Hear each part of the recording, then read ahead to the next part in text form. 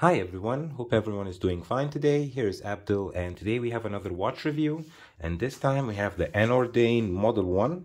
As you can see, the one here, and we have here this beautiful piece, the anOrdain Model 1 with the Grand Faux enamel teal dial.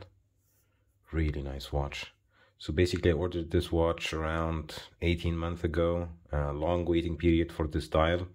And at last I received it about a month ago, and I was wearing it ever since. Really a fantastic watch. And as you can see, I have an engraving on the back. So let's start by anOrdain. So anOrdain offers really cool watches from Scotland. So as you can see, you get something like this, where you get purchase date, watchmaker, serial number, and they explain to you the whole enameling process.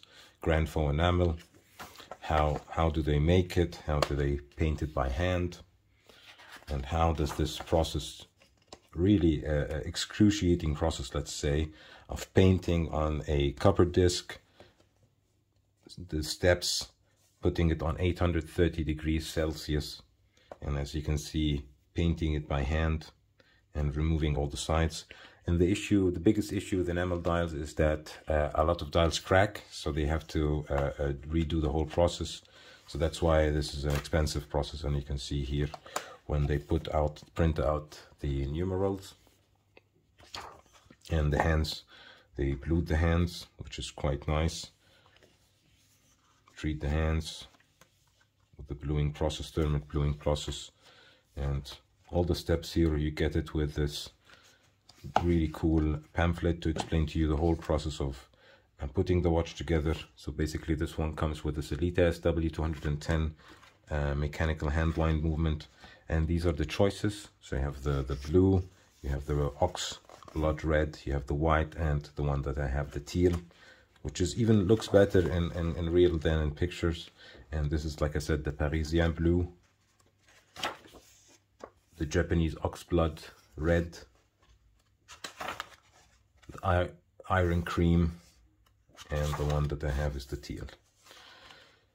Yeah, really nice watch. And as you can see, you get also the specifications of the watch. So this has a sapphire glass with anti-reflective coating, steel solid screw-in case back, 5 Atmos, 5 years warranty, which is quite good, 38 millimeters in diameter, 46 lug-to-lug, 11 millimeter thickness, and you have 18 millimeters lug width with the Vitreous enamel on a copper dial, and of course some caring for the watch. So back to the watch, and as you can see, we have here a really nice Russian calf leather strap, which matches it. You have a matching buckle with anOrdain logo on the buckle. You have also an anOrdain logo on the crown. Hand winding, and as you can see here, let me polish the dial up and really tell you, it looks really better in real life than even in the video. You have a polished case, so really nice polished case, and the size is perfect. So I have 38 millimeters. Let me get the caliper, zero it in. So you have basically a 38 millimeters diameter, 46 lug-to-lug,